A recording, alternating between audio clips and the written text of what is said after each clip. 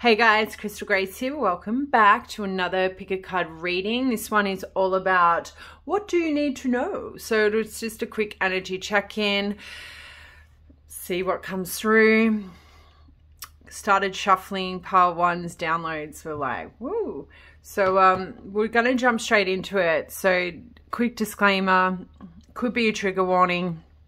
You know, there's some pretty heavy energies here when I like low vibrational energies here as I look at these cards. All these cards were shuffled out of the deck. I don't go, you know, scruffling a word. I don't go scruffling through the deck looking for cards to, you know, provoke your picking or your selection. But yeah, maybe there's something that the collective you guys need to hear right now. I might even start doing collective readings over on TikTok just to spice things up a little bit. But, you know, let me know if that is of interest. I'm not sure what I'm doing yet, but we're going to jump into it. So pile 1, pile 2, and pile 3. Funnily enough, we have card 2 representing pile number 2. So yeah, the disclaimer is like if it starts triggering you, then like opt off the reading. If you are not in the best headspace right now, then I'm probably going to recommend opt off the reading, come back to it at a later date. That's obviously to my original subscribers, you know, those who do connect with my energy relatively well. So yeah, or easily, I should say, or maybe I connect easily with your energy. So with that said, let's get into it. Let's find out, what do you need to know? Pile number 1, welcome to your reading. So initially when this card like flew out of the deck as I was shuffling it, you know, hot-headed, I don't know if what you need to know right now is people are seeing you very hot-headed, or there are people around you who are becoming very hot-headed. So I feel like for this pile, there's 2 different messages, and I actually don't feel really called to pull other cards. I feel like this reading is going to be fairly quick for all 3 piles. Hello. You come to say hello to your friends. So over there. You've only got 1 card. Yeah. So yeah, what I'm picking up... So the message number 1 is what you need to know is people around some of you are finding you to be in this energy of being very hot-headed. You have a very short fuse at the moment. You have, it's like, you know, when you overboil the pot on the stove, or well, you don't really overboil a kettle unless it's on the stove, but that's sort of the energy I'm picking up. So I don't know if what you need to know is there are people around you who is picking up on this energy, or maybe what you need to know, pile number 1, is that if you don't remove yourself from a current situation or an environment or out of certain people's, you know, energy, this will be you.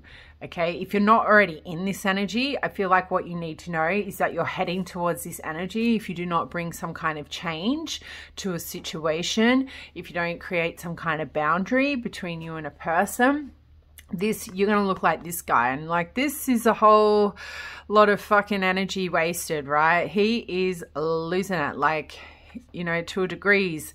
Eye looks like it's going to pop right out of his fucking socket. You know, the house is kind of burning down as well. So yeah, like it's, you know, I feel like what you need to hear or what you need to know is like, if you do not control this situation or diffuse this situation, remove yourself from whatever it is you are facing that is going to lead you down this road, or if you are already in this situation, if you do not remove yourself like A-start, like yesterday, you could actually turn kind of aggressive, even violent here. So take that if it resonates. Look, it's very natural to get violent. And what I mean by violent, it could be like you throw a glass at the wall. Hopefully there's no one else in the room, but people do this. This is human nature. When somebody provokes the bear and pushes and pushes and pushes you, and you feel trapped and like there's nowhere to go, you're backed into a corner, it can turn you into this guy. And I definitely am confident that I do not you know, attract the audience that walk around in this energy because they choose to, you know. So I feel like what you need to know is that if you're not already in this energy, this is where you are heading, dealing with whoever you are dealing with at the moment. My pick is either a bad boss, bad boyfriend, bad girlfriend, bad partner.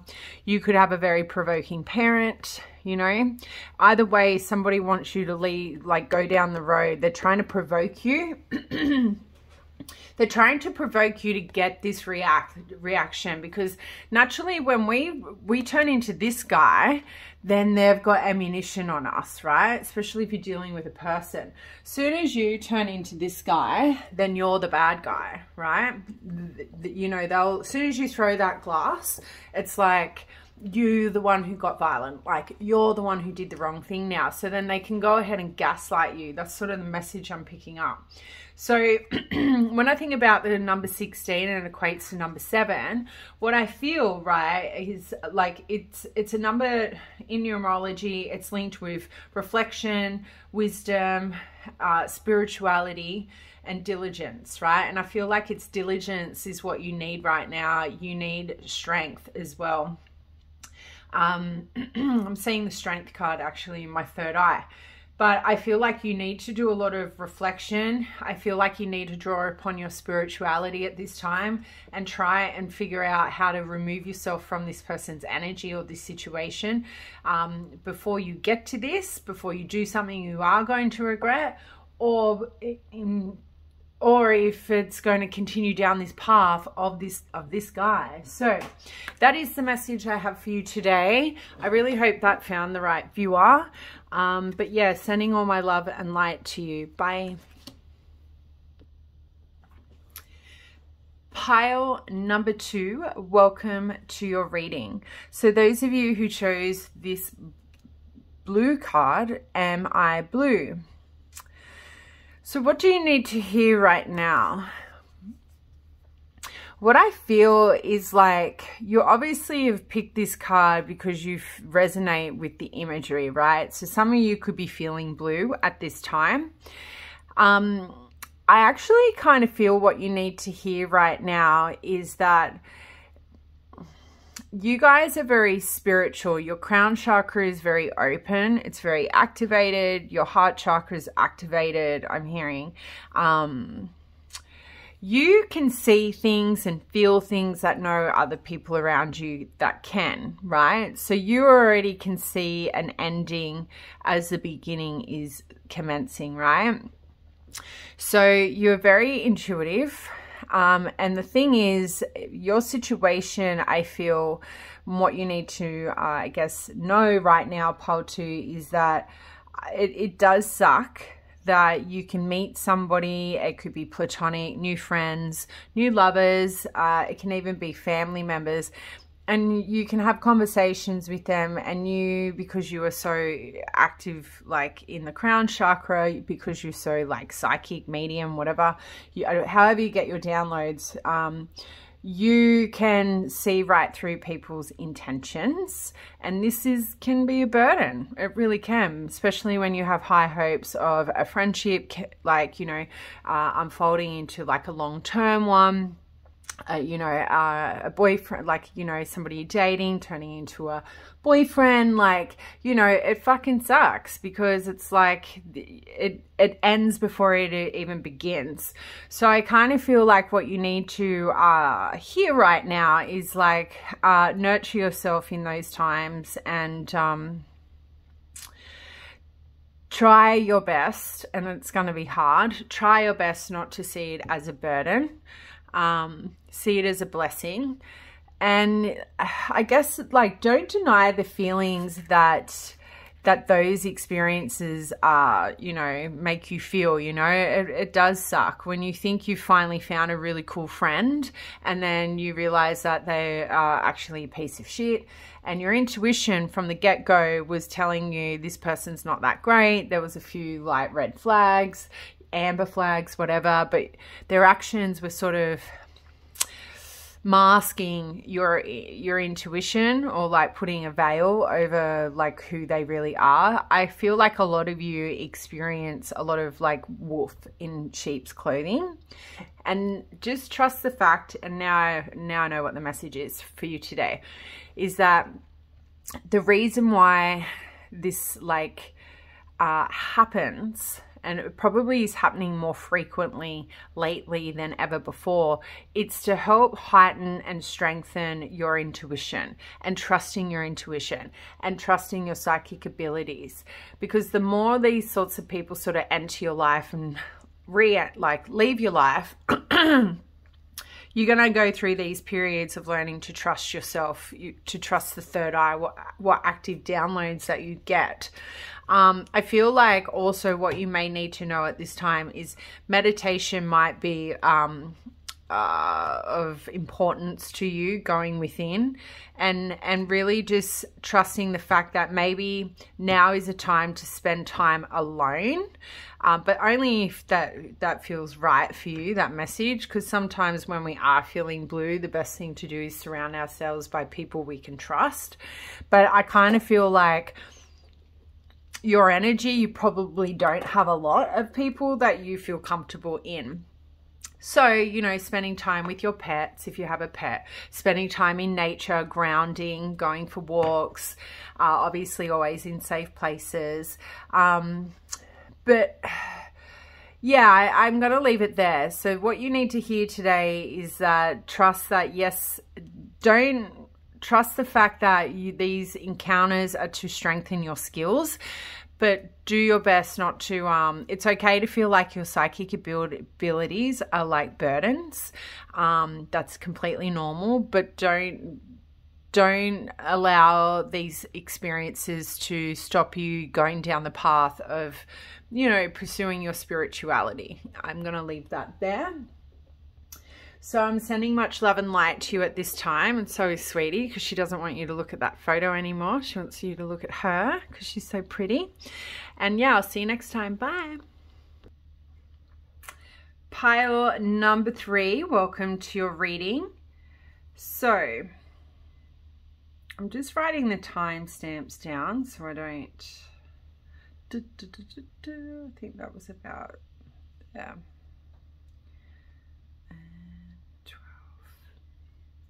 10, let's do that. Alrighty. So what do you need to know? I'm possible. So we do have number 18, which equates to the number 9. So I feel like for some of you, you know, 9 is all about fulfillment, attainment, fruition, completion, introspection, Virgo energy, right? Some of you could be Virgos. But see how this person is holding herself up? Like, is this person a part of this person? I feel like there's a duality going on here. I kind of feel like for some of you who picked this pile is like you're either not being able to be the person you want to be, or you're not sure how to be the person you want to be. Now, that could be in regards to pursuing a certain kind of career, looking a certain way, being a part of some kind of subgroup in culture, like a certain culture, like there's all different subgroups in cultures. So, but when I connect, I'm possible, right? And I just feel like this person is not complete.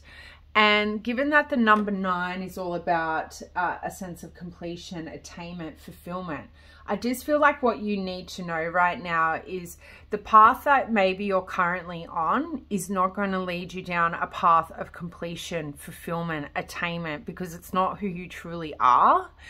You're not following your goals and your dreams because you don't believe it is possible, but you're possible. We are all possible.